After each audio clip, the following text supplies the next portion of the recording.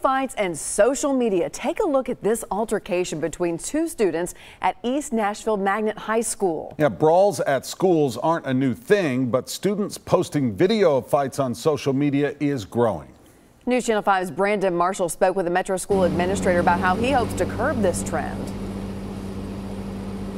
Yeah, guys, the Department of Education says there were 3,600 student assaults in the state of Tennessee last year, and it's unclear exactly how many of those assaults were posted on social media like this one at Hillsborough High. But Dr. Tony Major with Metro Public Schools says he wants both the assaults and postings to stop.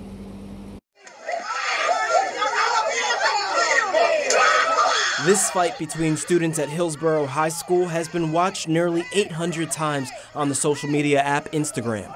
The latest shared fight happened between two students at East Nashville Magnet High. We don't have a program that says this is how you break up a fight. Here in this situation, you see one student approaching the administrator with another. Tony Majors with Metro Schools says one way to de-escalate situations turning physical is for students and teachers to be aware of their surroundings. Metro Schools have implemented a program called Vital, where teachers and staff look at violence intervention techniques.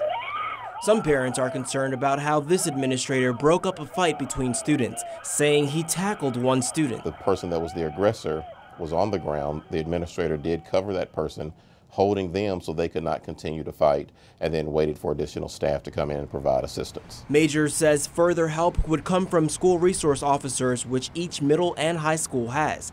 But he wants students to step in too. We need for our students to be very forthcoming about what's the reality of their life.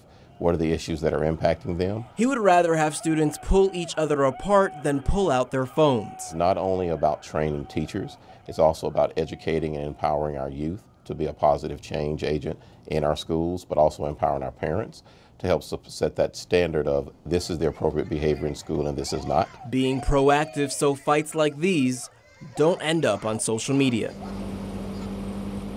Now, it's unclear how the fights you just saw were handled, but Majors also talked about that if a student is found guilty of assaulting a teacher, they could face expulsion from a school for about a year. In Nashville tonight, Brandon Marshall, News Channel 5.